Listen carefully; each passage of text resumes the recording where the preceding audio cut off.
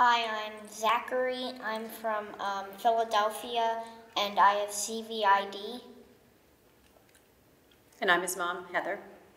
I'm Grayson. I'm from Florida, and I have CVID. And I'm Melody, his mom. So we thought it would be good to tell their story.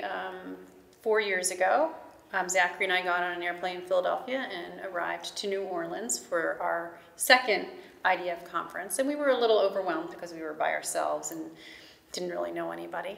And we went to the first session of our first night there, and I think it was a networking with other parents of young children with PI.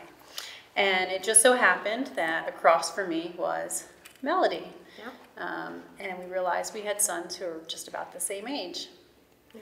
So, what do you remember of that, Zach?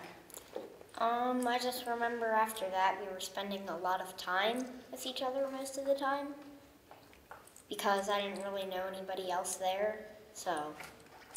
And did you know anybody else at home with CVID? No. No, nobody, right? No one. New Orleans was our first conference. Grayson had gotten diagnosed right after the last conference had finished. So when we went, I was definitely searching for another mom to talk to, and Grayson and Zach were in the same camp class together, and Heather and I immediately connected and just wanted to spend as much time together as we could throughout the rest of the conference, and they became like our plus two. Right, they adopted us into their family for the weekend because we were all by ourselves, right, Zach? Yeah.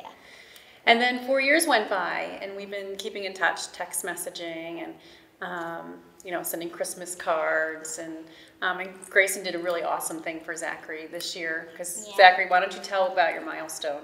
So I got my 100th infusion a couple months ago, and so I had a ton of people send me videos to help me get through it, and Grayson sent me one.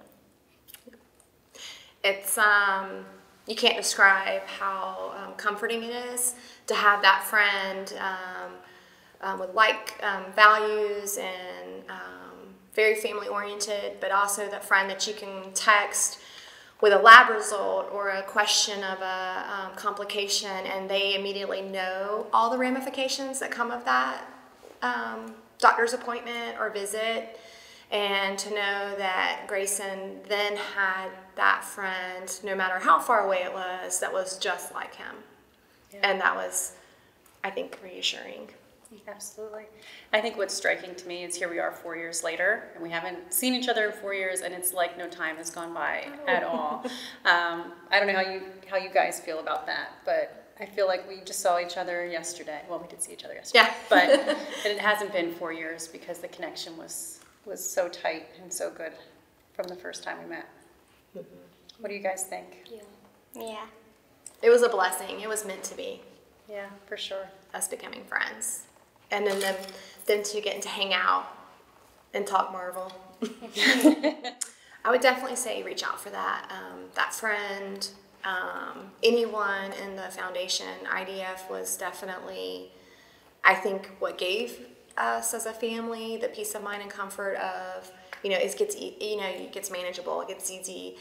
There's lots of promise in the future, and if there is ever a weekend escape or anything, if you can't make it to National Convention, there's still so much that you can glean from IDF.